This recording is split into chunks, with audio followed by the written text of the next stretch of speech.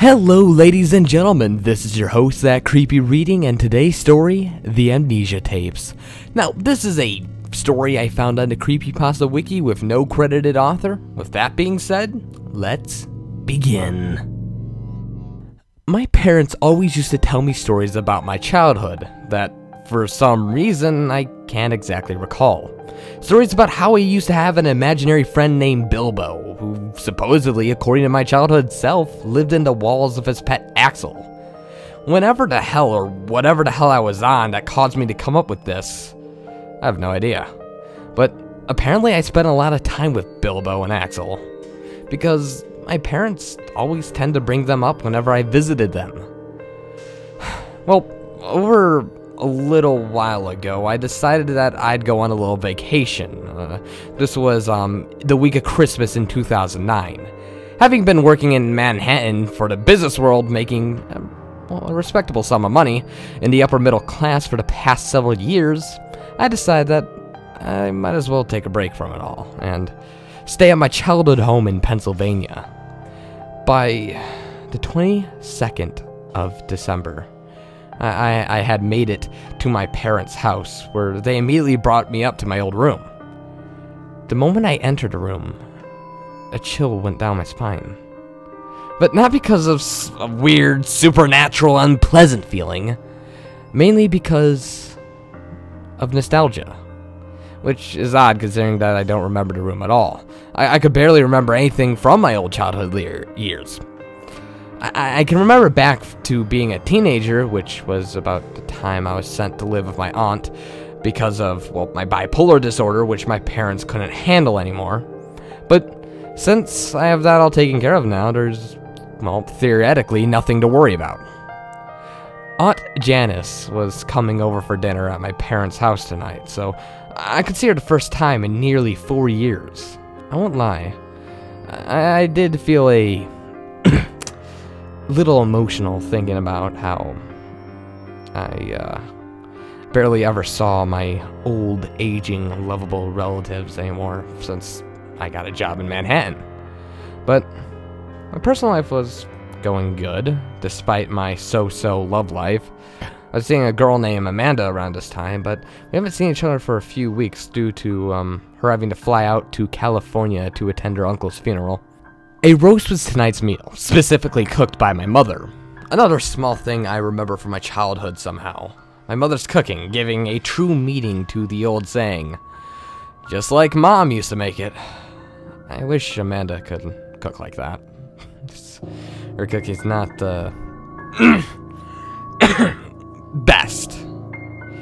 At the dinner table, Aunt Janice told me some humorous stories of my childhood and the events at the house, mainly from holidays and other family gatherings. Sadly, I couldn't exactly remember physically anything from these events, which, to be honest, I mean, like, usually people can know some things that happened in their childhood, but this was getting a little eerie, so to speak. But they were humorous and entertaining to hear. After dinner, Aunt Janice had to leave, so I kissed her on the cheek, and she left. She looked good despite her growing age. She was, like, now at least well into her 70s. Put a smile on my face to see hers, though, which gave me a remembrance of my pleasant teenage years living at her home in Pittsburgh. She now lives close to my parents' house since her husband, my Uncle George, passed a few years ago. Around 11 p.m., my parents went off to bed and told me that I could stay up and do whatever I needed or wanted as long as I kept the noise down. I decided to go into my old bedroom and watch some television for a bit until I got tired. So I did just that, flickering through channels to find particularly nothing entertaining. I ended up having a look around my old room as the TV played quietly in the background. I opened up the closet and found the typical objects you would find in a young boy's closet. Action figures, Legos, coloring books, all the good fun stuff. What caught my eye was a brown cardboard box in the back of the closet, obscured by a pile of child clothing. I dug through the clothing and I took the dusty box out, opening up to reveal several VHS tapes, about 6 of them, all labeled with numbers that were crudely drawn in crayon, in the handwriting of what appears to be a small child.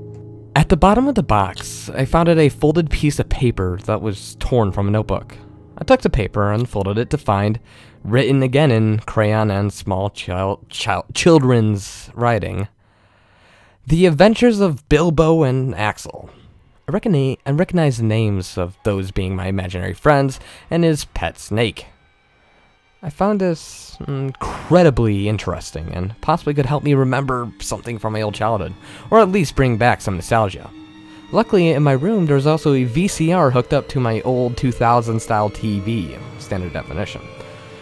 That couldn't have been used in probably, I don't know, maybe 10 years? 15? I mean, like, I'm watching cable on it now, so it hopefully should work. Digging through the tapes, I dug out one labeled #1 and put it in the VCR. The VCR spit out the tape a few times, and after the 3rd or 4th time, I finally popped it in and started to play. There was just some static, and it was just a mess for a few seconds until it finally came on. A very young me standing in the middle of the same room that I was in now. I was in, which it wasn't exactly in the same condition, however. I was just sitting with my head in my hands in the middle of the room facing the wall, muttering some incomprehensible blabber. I figured I was maybe playing hide and go seek or something of that sort, but I don't know. At this point, I got some weird vibes from the film, but I continued. After about 2 minutes of the blabbering, I begun to get concerned, since the younger version of me was a tad louder, but it was still incomprehensible. It sounded almost like gibberish.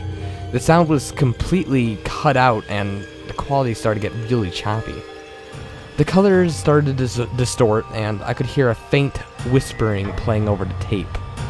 I put the volume louder so I could make out this whispery sound, but suddenly, an ear-shattering shrieking came through the static. It was extremely loud white noise. I shot up and ran over to the VCR to eject the tape, but of course the VCR ate the tape, completely destroying it. I looked in the box of the second tape and found it conveniently on the top of the pile. This was number 2, written in crayon. The tape begun like the last when it finally came in. There was absolutely no sound at all. It seemed to be a, continuation of the last, but I now faced in the other direction, actually looking at the camera with my head. It was seemingly odd that my head was no longer in the shoulders. My eyes had deep black rings about them, and I looked exhausted, scared, and extremely tired. The whispering came on again, but louder, and definitely more clear than before. I could faintly make out, to my horror, the name being said in the whispers.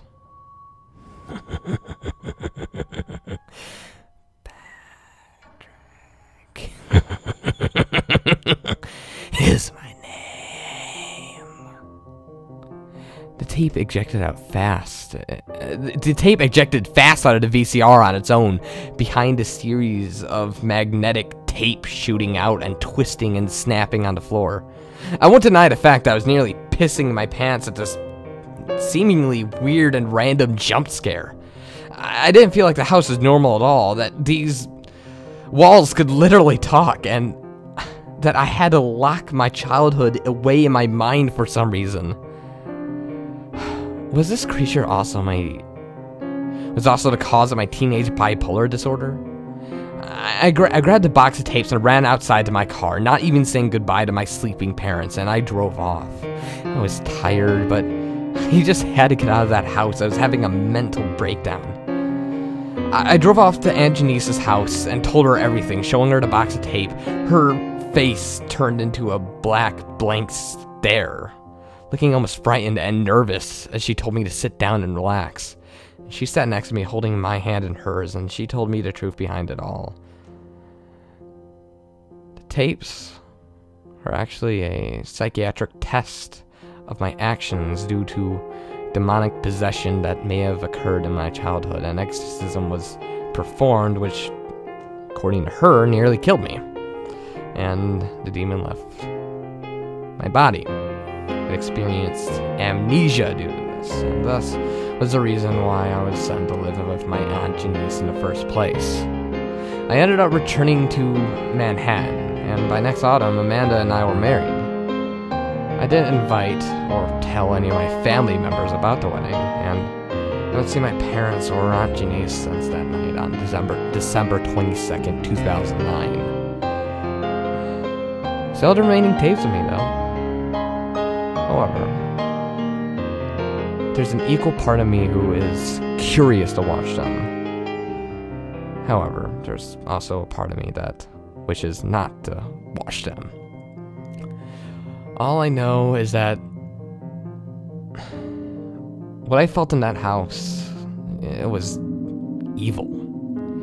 It felt nerve-wracking and disturbing. And I honestly believe that that demon may be lurking in the walls within that house. So, yeah, I don't think I'm gonna go back. Thanks for listening to my ramblings. I just felt that I should get this on the internet, or something. And that was the Amnesia Tapes. A rather good pasta, if you honestly ask me. It was a rather good story. It had a good plot. It had some good character development. I got to voice act a little bit. I got to let my vocal range come down a bit. However, there were a few minor things. The only thing I rather would have to say I didn't like is the fact that I feel like with the amount of things that is going on within the story, I feel that it should be a bit longer. It should have more time to flesh out the character and describe the scene, allow the ambience of the moment begin to fill in our eyes. Things kind of just escalate rather quickly, taking me out of the experience completely.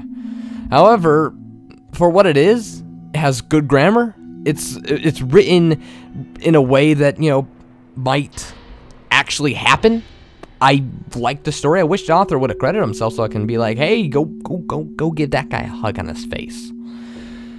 But yeah, this has been your host, That Creepy Reading, and I bought Destiny, and I'm playing on the Xbox One, and go watch my Destiny Season Pass giveaway video, and I'm signing off. Goodbye.